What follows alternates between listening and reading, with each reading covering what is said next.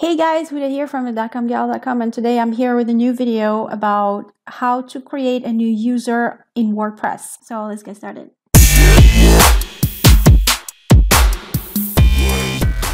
So the first thing we do once we are in our admin area in WordPress, we head over to users here and we click on add new.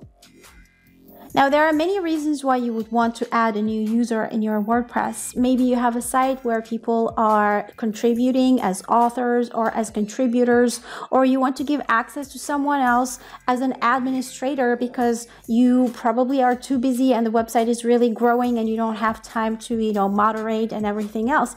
But be sure to actually trust that person very well before you give them administrator access. So how do we create a user in WordPress? It's very simple. Like I said, you already clicked on add new.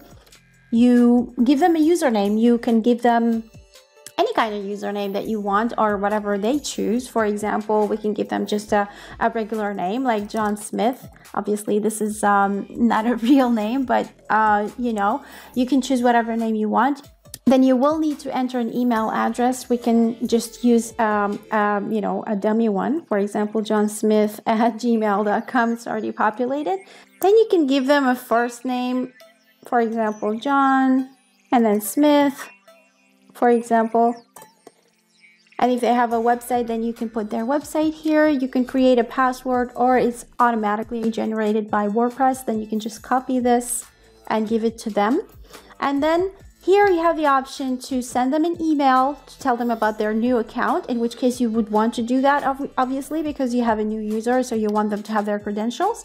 And here it's the important part where you have to choose what role are you giving them. Are you giving them a role of a subscriber where they can just log in into your website without actually adding anything, or a contributor where they can add things? For example, if you have a recipe website and you want people to contribute with their content, maybe they want to share recipes with you. So you can create a username for them, and then they can just come sign in and then submit their recipes so that you can actually give them credit for whatever recipe they have created. Okay, if it's an author, if you have a multi-author website, maybe it's a short story website where you're accepting stories from other people, then you can create an author username for that person. And just make sure again that if you ever decide to give admin access to anyone, they must be someone that you really trust, because they could just steal your website and just kick you out of it completely. So once we are done with all the options, we just click here on add new. And there we have our new username right there, John Smith, the one that we've just created. So this is basically how you create a new user in WordPress. It's very easy, it's very simple. It takes like less than 3 minutes. I hope you have enjoyed this video. If you have, please press the like button. Don't forget to subscribe to my channel, and once you do, press the bell button so that you're the first to know whenever something comes up, and I'll see you in the next video. Thanks.